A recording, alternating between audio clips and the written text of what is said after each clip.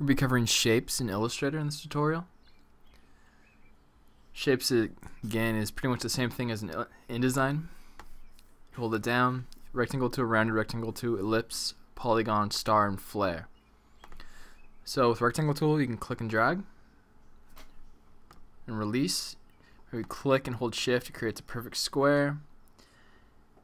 If you hold alt, the cursor changes and you can do it from the middle. Hold shift, becomes perfect. What else you can do in Illustrator? So you click once, this new window pops up. So you can change the width and the height. This icon, constrain width and height proportions. What that means when it's linked like that, if I change the width to 50, it automatically changes the height. If it's unlinked, I can change the width to be 150 and the height stays the same. I hit OK, it creates a rectangle like that.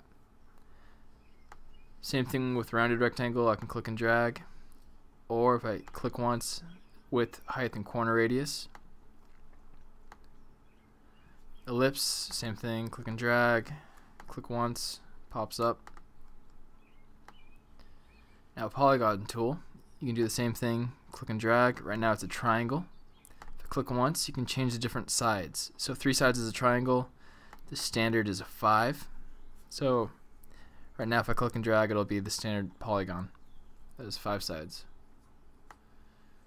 You have a star tool. Click and drag, create a star. Click once. You can change radius 1, radius 2. So these are the 2 different points. One that's further out, one that's closer in the star. So first radius is 10 points, and the second radius is 15. I can change how many points I want. I hit OK. It creates a smaller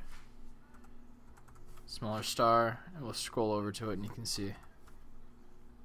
So from the radius, one's 5 points, and the other one's 10. Then finally you have the flare tool. Just click and drag like that. And that is how to use shapes in Illustrator.